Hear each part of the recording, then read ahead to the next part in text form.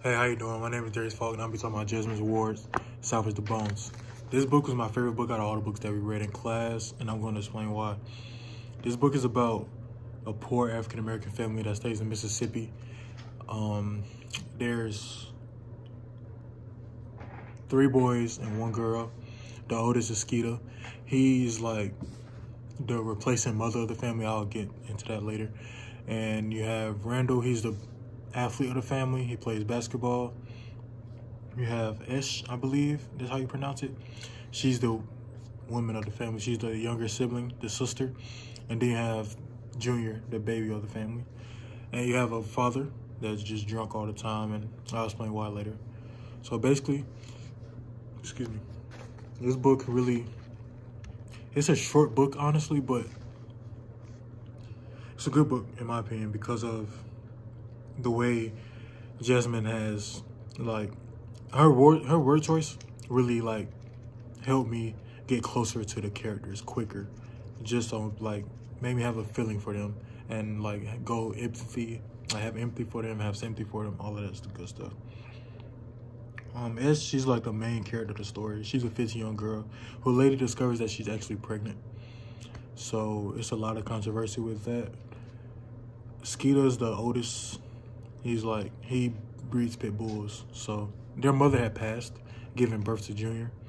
So he kind of like expressed his motherly ways to the pit bulls. Like throughout this book, I can like sense that he's a good parent. Like he takes after his mother's instincts. The father, he just get drunk all the time. That's his way of coping with losing his wife, you know, the mother of his kids. So he tries his hardest. He's tough on them, and he's always drunk. But I just feel like that's just because that's his way of coping. Like everyone has their own coping mechanism, whether that's like Skeeta, pit bulls, the father, drinking, Randall playing sports, or S just trying to find out what type of mother she's going to be. This book, although it's very like short, this is like a really good book to read, honestly. This book really, it touches on every aspect, and it's like basically this is over a 2-week period, so about 12 days before Hurricane Katrina. And after like Hurricane Katrina, I expected more of a like bigger impact or like feelings towards all the characters, but really there was like more happier after the storm, and that kind of like threw me off a little bit. I still don't understand why, but I keep reading to try to understand why they didn't really react the way I expected them to react. Usually after a storm, you gotta recuperate, you gotta get your house back together, you gotta get your mind back together, because that's a very traumatizing thing to go through.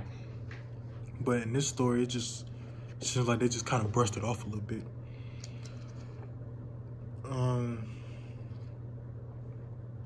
A few scenes that really stuck out to me though, I could say was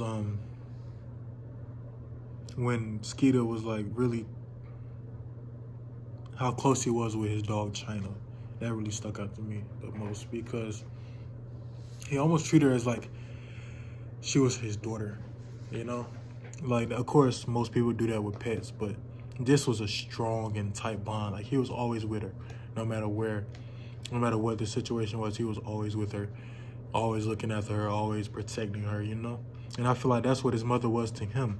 So because he lost his mother, he had to re-show that into, like, the dogs and stuff.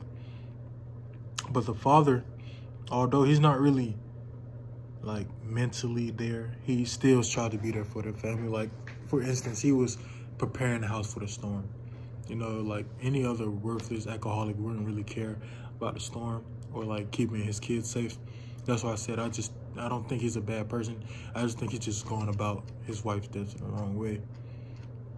Like, Mississippi, around this time, a lot of racism, a lot of controversy, a lot of conflict.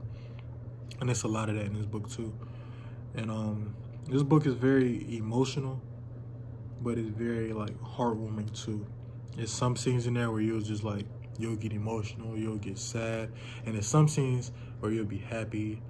It's just like all over the place. And that's why I really like this book, because it's not plain, it's not stagnant. She moves around, you know, it's short, but she moves around. She keeps everything thorough. She expresses feelings through characters. Like, that's one of the main things she really does. She expresses feelings through characters.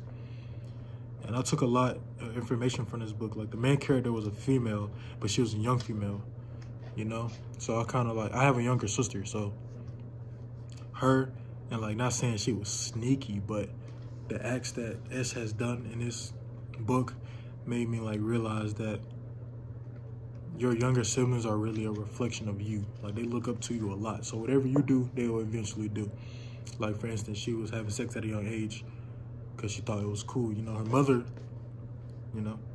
So it's kind of touching, but it's kind of weird because now it's like I put myself in Skeeter's shoes, not even Randall's shoes. I put myself in Skeeter's shoes because he's the oldest and I'm the oldest from my younger sister. So it's kind of like I gotta watch what I do, watch what I say. I gotta be a better role model, and that's really something I also took from this book.